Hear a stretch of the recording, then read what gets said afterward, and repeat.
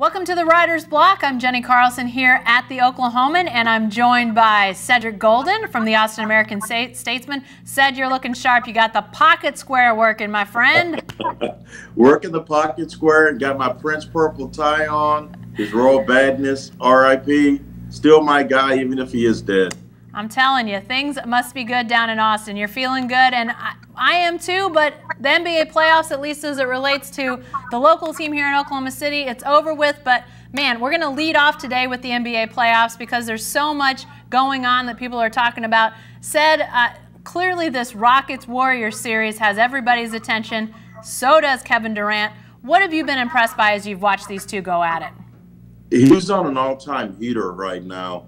He just doesn't seem to miss much. I know he was at one point, he's averaging 40 points a game in his last 5, and I think he had like 29 in this one, so he's still around 40 a game over the last series or so, and just unstoppable. Added the mid-range game, shot to his game over the summer to go with the three-pointers. He's making his free throws, going to the hole, just having an absolute monstrous playoff so far. And Golden State, it appears that the memories of the Los Angeles Clippers are well behind them. They're up 2-0 in the series going into Saturday night in Houston, Game 3.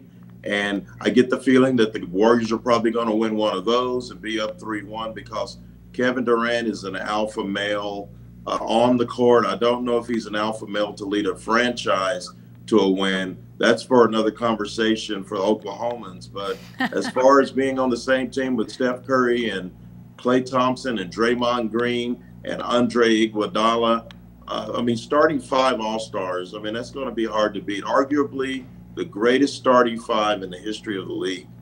Yeah, and you know, it's interesting that in a year when Durant isn't anywhere close to the MVP discussion, he's asserting himself in these playoffs and making everybody set up and say, hey, is this guy the best player on the planet right now? I mean, he's playing at that level. You even had Patrick Beverley, said you referenced that Clippers series. Patrick Beverley, after the series was over, basically saying, we tried everything, and he's just Kevin Durant. We can't do anything about it.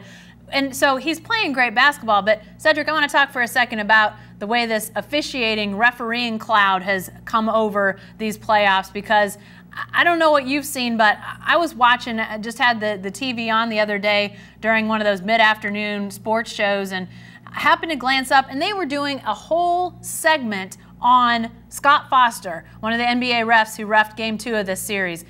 This has become like its own sideshow to the whole thing, and yet it's sort of taken over the big top. Said this is not a good thing. When you have a guy like Kevin Durant playing at this level, playing against a guy that could win the MVP in James Harden, all these other series going on, and yet all we can talk about is the officiating. And that's bad, and this series may go down as one that's going to be more about the officiating than the play, and that's unfortunate. I hope that it doesn't go into that realm. Got to remember, Scott Foster had to throw out DeMar DeRozan in the previous series, Denver and San Antonio, because he called DeMar DeRozan for a foul, and DeMar threw the ball at him. Yeah. So that's how much players are upset or frustrated with Scott Foster. Chris Paul famously said, I wish that guy wasn't reffing my games. I got a problem with this guy. So there's history, and you don't want to be known as the guy that's infused with players. You kind of want to be the unknown, anonymous ref that they go, oh yeah, he's a good ref. You want to be that guy. Yeah. You don't want to be a ref that's being called out in the media. And it's the same as a football deep snapper. You never want your name in the paper. Yeah. If your name is in the paper as a deep snapper, you're probably not going to be a deep snapper for long.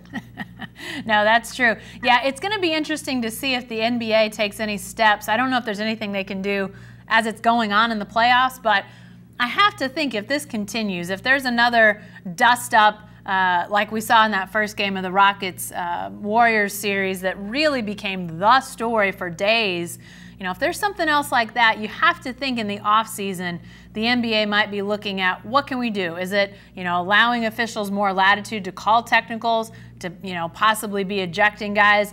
more quickly in the regular season where you set a precedent and say, listen, we're not going to put up with anything. I just can't think the NBA is really excited about all these great games happening, and all that anybody wants to talk about is how the referees are not good. Whether they are or not, people are always going to go with that. So it's just going to be fascinating to see how does this progress and what does the NBA do potentially after the season's over.